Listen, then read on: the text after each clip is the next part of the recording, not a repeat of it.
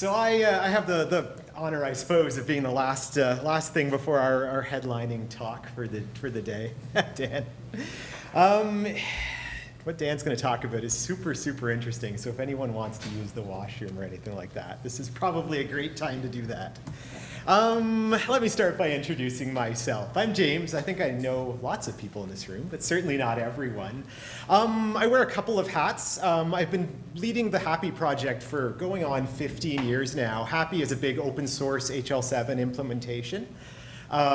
We started with HL7 v2 many years ago, got on the FHIR bandwagon fairly early on and sort of thought that was an interesting thing, and we've been quite successful, I like to think, as an open source project doing open source for healthcare. More recently, I helped to sort of found this little thing, Smile CDR. So we are, of course, a commercial offering sort of built around Happy with a whole bunch more wrapped around that. We're doing a full-blown clinical data repository sitting on top of that. I'm also a member of the FHIR core team with editorial responsibilities in the standard for implementer support. So a bunch of the sort of documentation in the standard around how to use developer tooling, how to sort of, basically how to go about implementing. I do editorial work on that. So I've been fairly deeply involved with FHIR for, I don't know, quite a few years now, actually.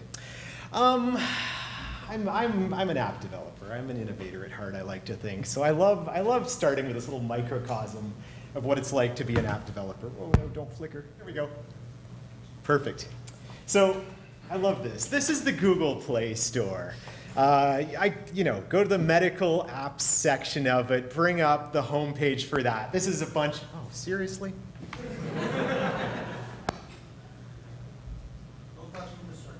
Yeah, no kidding. That's fun. So this is the homepage for medical apps if you go onto the Google Play Store. The top apps in there, I think, is a funny sort of little microcosm for the world of medical apps in general these days, the ecosystem of that. Like, these are the top 5 in the paid and the free category. You've got a whole bunch of textbooks, which have been basically converted into apps. I mean, that's useful, I suppose, but there's not a whole lot of innovation there. You've got references and books and things like that converted. You've got a couple of organizations who have taken whatever it is they are, whether they're the Red Cross for blood donations, whether they're like a meter manufacturer, whatever they are, they've produced an app to meet the use case of whatever their single use is. You've got lots and lots of pregnancy apps. I've never quite gotten that, but there are so many apps around pregnancy.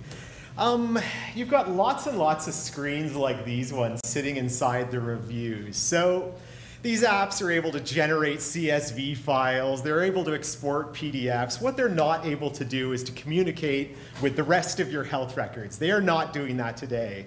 And dig way down in the list of medical apps in the Google Play Store or the App Store, you will find very few examples of sort of real innovative apps that are actually deeply communicating with the rest of your health records. Look at other industries, look at the rest of the world and the rest of the apps. You see a very different story. I love this just as an example of the art of the possible. Twitter's API was launched a few years ago, and you can kind of go in, anyone can innovate on top of Twitter's API. So what did people do with that? They learned they could detect earthquakes faster than the earthquake detection machines could by looking for tweets of people saying, hey, the ground is shaking. We should be doing that stuff in healthcare. I think we should be. And my point here, FHIR is helping, FHIR is here to sort of unlock that next wave of innovation. It's a great time to be an innovator, sort of building innovative stuff on top of the healthcare innovation, basically on top of the healthcare ecosystem of data. There's a few technologies and a few models that are starting to emerge for doing that. This one I will call the American model, and this is EHR systems, EMR systems here in Canada, building smart on FHIR APIs right into their systems. Smart, and we'll hear more about that in a minute, effectively is FHIR as a data standard for exchanging data, and the OAuth 2 or OpenID Connect protocols for authentication of access to those data. Boiled down, it's effectively that, and we're starting to see lots of big vendors in the US building that support right into their systems. The fascinating thing to me is that not only are they building it, but customers are starting to roll that stuff out. We're actually starting to see different organizations across the US actually collaborating on apps, sharing apps, deploying each other's apps into their system. Really neat time to be sort of developing stuff against that, because this is a real thing that's starting to happen. The next model we're seeing, and this is sort of where Smile CDR starts to fit into the picture a little bit, is we're seeing definitely a big model of people building centralized repositories and stuffing their data in from a bunch of different EHR, EMR systems. This is the model that's fairly prevalent in a bunch of other parts of the world. And effectively what it means is you stick all of the data in real time into a central spot, and then you build any number of apps sitting on top of that. And there's a bunch of great examples of this model starting to get really successful out in the world as well. One of the really neat things about that model, once you've got all this centralized data sitting inside a repository, is you can do a bunch of really neat stuff on that. And this is sort of the space we've been playing at in Smile CDR for the last while. You can use terminology normalization sitting on top of that, sort of terminology and vocabulary standardization components that are built right into the product to sort of normalize your data as it comes in, normalize your data as it goes out, take advantage of the richness of sort of coded data, the hierarchies in LOINC, the hierarchies in SNOMED CT, to do really, really powerful queries. Basically mine your data for, give me everything that's a biochemistry test, or give me anything that's an X-ray on long bones in the lower part of your body. Whatever it is you're trying to do, sort of taking advantage of this nice marriage between terminology and terminology services and well-structured data is all sort of possible once you've got that stuff sort of married together. Once you've got centralized data, you can build centralized audit, centralized consent. You've got lots of nice stuff there if you take advantage of the full power of sort of security layers that sit on top of this architecture.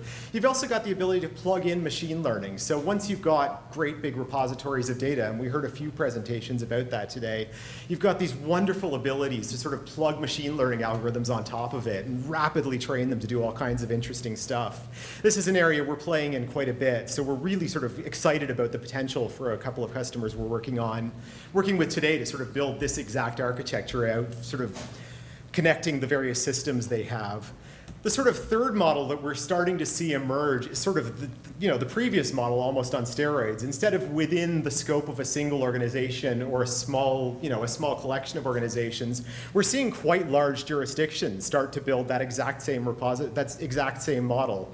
So the idea there is, for instance, if you are a country or a province or something like that, and you want a personal health record for all of your citizens, there's a fairly simple architecture in there where you basically stick a repository at the center of everything, stick as much data into it as you want from the various EHR systems that connect, stick a bunch of apps on top of it, connect it to wearables, allow your citizens to populate wearable data into it, mine that data for use. We're seeing quite a bit of that. And the fascinating thing about this entire model, I think, is that we're starting to see it emerge in quite a few places. These are the places that I know of that are building sort of personal health record systems or something like that, basically on top of Smart on FHIR technology in some form around the world. A couple of these are even built using Happy or Smile technology. A bunch of them aren't, and there's probably a few more that I don't know of going on at this point. The whole point here is that if you are an innovator, if you're building healthcare apps right now, this ecosystem will allow you to essentially deploy to any of these places, any of the spots with a little pin on this map. And over time, I think we'll start to see a whole bunch more of these things form. I'm going to talk a little bit about the growth of the standard, just because I think this stuff is really cool, and I'm going to bounce over to that for a moment. Having led Happy for a long time, I've had access to sort of the analytics that sit on top of Happy, and I've always thought it's kind of an interesting way of gauging the popularity and the growth of HL7 as a whole. This is the actual growth curve for our documentation on HL7 v2.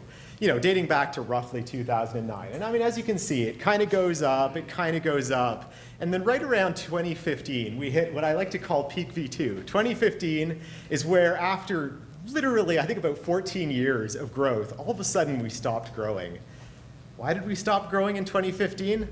Throw the FHIR version of Happy on there. Of course, all of a sudden, FHIR comes on the scene, FHIR starts growing, HL7 v2's thunder gets lost a little bit. I always thought that was kind of neat.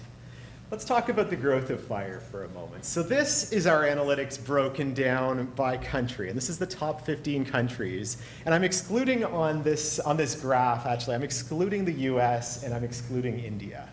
So, I mean, I think we're a little bit overrepresented in Canada on this graph, just because happy being a Canadian library, I think a lot of people from here visit it for one reason or another. I don't think that's a true picture of just how prevalent Canada is on the FHIR scene, but I think it gives you a good sense of the types of countries that are growing and adopting the standard, and really the trajectory of growth we've seen in the last few years. The thing I think is really sort of fascinating about this is throw the US and India on that graph. There they are. So, I mean, I was talking before about the models for adopting FHIR, and I basically referenced the US model and the non-US model. I think this kind of speaks to why I break it down in those terms. You've basically got half of the FHIR use in the world sitting in the US, and the other half sitting in a whole bunch of countries doing it the other way. And it's not actually that, thank you, it's not actually that either of those models works any better or any worse than I think one of them, I think they'll both sort of continue to evolve and probably feed into each other. It's a fascinating pattern. India is kind of the interesting outlier to me. I'm amazed by how big their use is versus any of the other places that access our documentation. But there you have it. This is one more map, just because I think this one is really neat. Every one of the circles on this map does not represent a single visit to our documentation. It represents repeated, ongoing visits to documentation that's used to develop software. So every one of these circles, in my mind, is some part of the world that is actively developing solutions in FHIR. I mean, that tells a fascinating story. And again, to anyone who's trying to develop in this ecosystem, I think tells a really nice, paints a really nice picture for why you should be starting to invest in this ecosystem. These are all people that will be buying your products.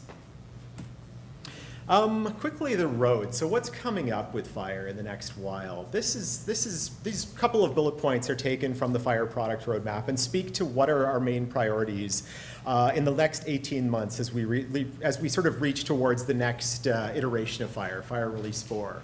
There's 4 important things we're going to be doing. There's a couple of others, but these are the really important ones. First off, R4 is going to be the first time any parts of the standard are normative. Truly, they are not allowed to change any further. So a few key areas of the standard, mostly the encodings, a few key resources are going to be marked as normative from R4 on. So October 2018 should be the first time any content is fully normative.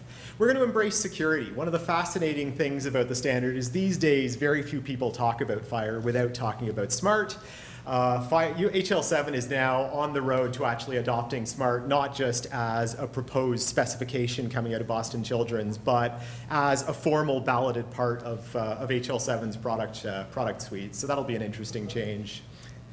We are going to improve the API for developers, and very specifically for anyone who is a developer in the room, we'll be adopting GraphQL. There's some really interesting work around GraphQL on top of FHIR right now going on. I'm hoping Happy's going to have a beta version of that out quite soon, actually. And finally, we're working pretty hard to embrace a couple of new domains. Clinical research, genomics are coming in. What else is there? Analytics. There's a massive suite of work going on right now to sort of add analytical capabilities on top of FHIR. So a bunch of really neat things. I've got 2 minutes, and that's wonderful because I've got one more slide. I'm going to close by saying that cut off in the worst possible. That did not look like that any other time I looked at that. So, wow, whatever. I've got 2 minutes to explain it away. I want to mention really quickly one of the things we've been doing at Smile CDR to try and sort of promote the adoption of the standard. We've been hard at work working out a tutorial, sort of a basic get to know FHIR. Through the use of essentially a free tutorial with a bunch of sample data that you can kind of go through and learn how to build queries against a freely available public server. If you take that R and sort of jog it over to the end of the word FHI over there, basically, if you want to learn FHIR starting at the beginning, I would certainly encourage you to give that a shot. I'm going to leave this up for a little bit while we go to questions, and we'll be circulating this after if anyone doesn't have time to copy it down. That's all I got to say.